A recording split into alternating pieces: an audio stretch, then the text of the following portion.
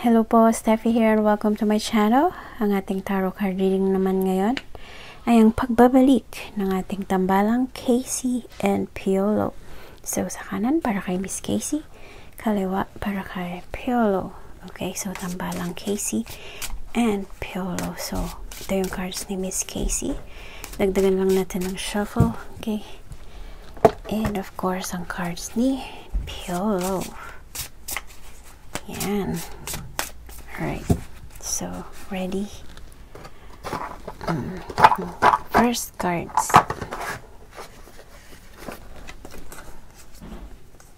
Wow, King of Wheels and Nine of Cups. Ganito naman. King of Wheels ni Casey. Ayan. Maaaring siya iyan mismo na maraming kaperahan. Upong king na very solid, very practical, very wise na investor. Maaari din yan ang kanyang tatay na kanyang role model, hinahangaan. Okay, dahil isa rin na wise investor. Nine of Cups ni Piolo. Wow, nagsasaya, nagsiselebrate. Dahil siguro merong isang wish na granted. Yan din ang kanyang yes card. Ang wish card. Okay. Material success, abundance, good health, wishes come true. Ganda naman. Okay, next cards.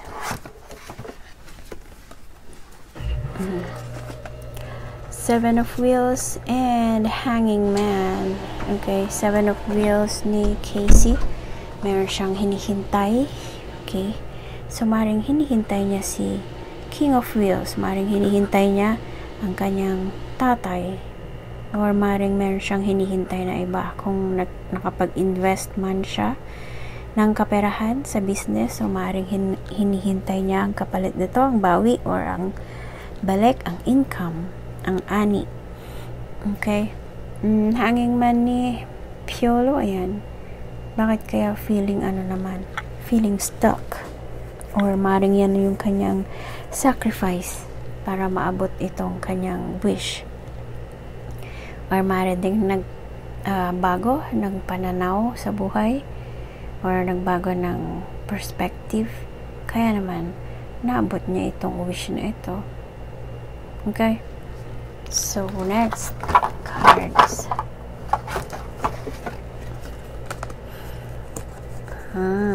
Ten of Swords and Death. Oh, magkasabay. Okay, so Ten of Swords ni Casey, yan ang painful ending or rock bottom. Okay, na yan, kinalungkot niya siguro, na anxious, na depressed.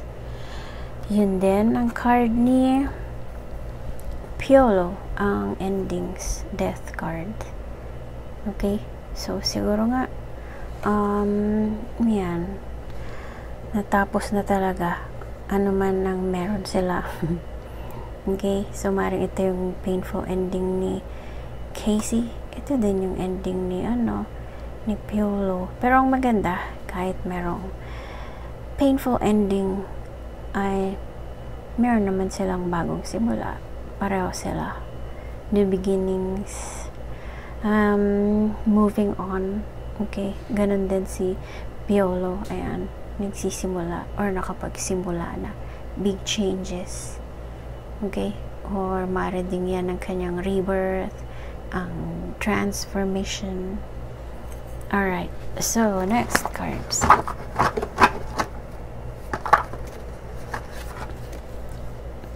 Seven of Wands. Wait, parang Wands. And Ten of Wands. Okay, so Seven of Wands ni Casey. Ayan, kailangang maging defensive, o diba? Ayan, nag-iingat, nagiging on guard para sa kanyang puso siguro, dahil sa naranasan dyan sa sinundang card na painful ending, na na-depress or na-anxious. Kaya ngayon, ayan, kailangang protektahan ang boundaries, ang puso. Okay, kailangang maging on guard, maging guardia sa sarili. Alright, So, maring choosy, pinipili ang mga kasama, pinipili ang pinagkakatiwalaang mga tao. Okay, 10 of Wands ni Piolo. Ayan. Tumutugma din dun sa sinundang card na death, na merong endings dahil napagod din siya, na-exhaust, tired, ganun, na-stress. Okay. Pero ganun pa man, tapos na, nagsisimula ulit. Okay? Kaya naman ang first card, o ayan. Masaya, wish granted. Okay, next. 5 of Swords and 8 of Wands. Oh, si Casey maring yan ang kanyang new conflict, or merong kaaway, or merong kabangayan, kabalitaktakan, kasagutan. Okay, so maring nabubuli siya, or sinasagot niya yung mga nambubuli sa kanya. Maring ganon, or maring ding merong mapang-abuso sa salita. Okay, kaya siguro kailangan niyang maging on guard siya, maging maingat at mapanuri. 8 of Wands ni Piolo, yan ang mga good news. Success card din yan, ganda. Tapos meron pa siyang yes card dun. Okay, or marami siyang kausap ngayon, maraming contract, maraming offers, maraming business offers or business endeavors. Ganon. Basta hotline ng telepono, maraming emails, maraming messages, maraming kumakausap, ma-action, o diba, speedy lahat. Ganon. Ganda naman. Okay, next.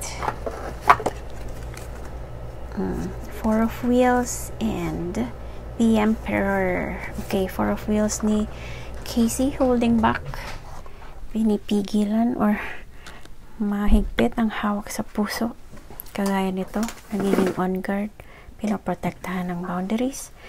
Ito din, pinoprotektahan ng puso ang damdamin para hindi na ma-experience siguro ito, mga conflict na merong pang-aabuso, at ito din na painful ending. Okay? So, nagdadahan-dahan, nag-observe, at kinikilatis lahat bago magtiwala. Right? Emperor ni Piolo, ayan ang kanyang pagiging dominant, pagiging manager ng sariling buhay, the master of his own destiny. Ganun. Kayang-kaya ang lahat. O, diba? Ayan. Manager, leader, nasusunod, iginagalang, pinagkakatiwalaan. Okay? So, next.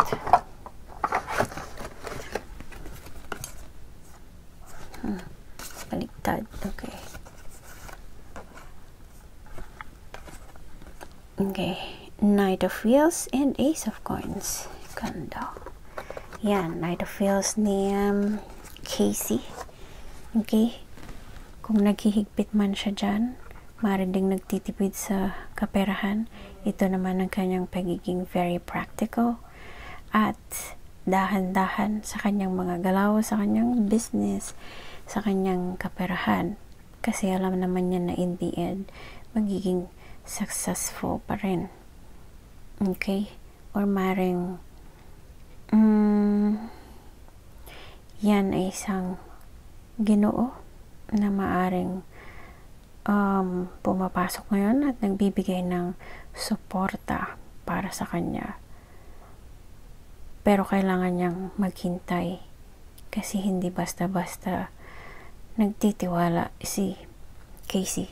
Okay, Ace of Coins ni Piolo, ang mga parating na kaperahan, o diba? Gaya pa rin ng first card na success, material, success nga, abundance. Okay, maring new job, new raise, new promotion, new investment, o basta kaperahan para kay Piolo.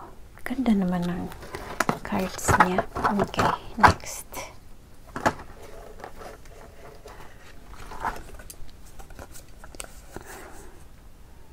Okay, 8 of Swords and Ace of Wands. Wow! Oh, Ace of Wands ni Casey, maaaring yan ang kanyang bagong idea or bagong urge or bagong desire para gumawa ng panibagong project. Maaari ding panibagong business. Okay, so maaaring inspired siya kay Knight, kung sino man iyan na naghihintay sa kanya. Inspired siya, kaya naman ayun, gusto niyang mag-produce or mag-create ng kanyang sariling project or anumang craft na gusto niyang gawin. Okay, yan din yung kanyang pagiging very passionate sa kanyang mga ginagawa. Eight of Swords ni Piolo, ayan, ang feeling trapped pa din. Bakit kaya? Restricted, feeling restricted, may nagre-restrict, or maring siya yung nagre-restrict sa sarili, pumipigil sa sarili. Kaya naman feeling trapped, feeling nakagapos, hindi magawa yung gusto, walang freedom, or siya mismo yung nag-isolate ng kanyang sarili. Okay? So, last cards na para sa Casey Piolo partnership. Okay. Page of Wheels and Knight of Wands. Oh, Page of Wheels ni Casey. Ito ang kanyang pagiging childish or bata tingnan. At yun, parang naglalaro pa rin na parang bata. Or maaring yan ang kanyang message, or maring anumang regalo siguro na maring niyang ibigay kay Piolo, or simply message para kay Piolo. Okay, or maring yan ang kanyang money news, or ang pagiging very patient, kagaya nitong si Knight of Wheels niya. Okay, at very hard working. Alright. Knight of Wands naman ni Piolo. Yan ang kanyang pagiging free-spirited. Okay, creative, confident, self-assured. Pero bakit merong ano dito? Isolation and restriction. Maaari ding dito sa Knight of Wands niya ay meron siyang offer or meron ding message para kay Casey. So actually pareho silang merong gustong sabihin sa isa't isa, or maring meron silang regalo para sa isa't isa, or maaari ding offer ng apology or sorry. Kaso si Piolo ay merong restriction. Ito yung sinundang card. So maring may nagre-restrict para ibigay niya ito. Ano man ito, message or offer or apology or whatever. Okay? Or maring siya mismo nga yung nagre-restrict sa kanyang sarili. Alright? So, yun pa yung tarot card reading nila Casey and Piolo. I hope you enjoyed, and thank you so much for watching. Again, please don't forget to like and subscribe to my channel. Abangan niyo po yung susunod nating tarot card reading. Shout out to my best ever family. Light and love to all. Bye for now.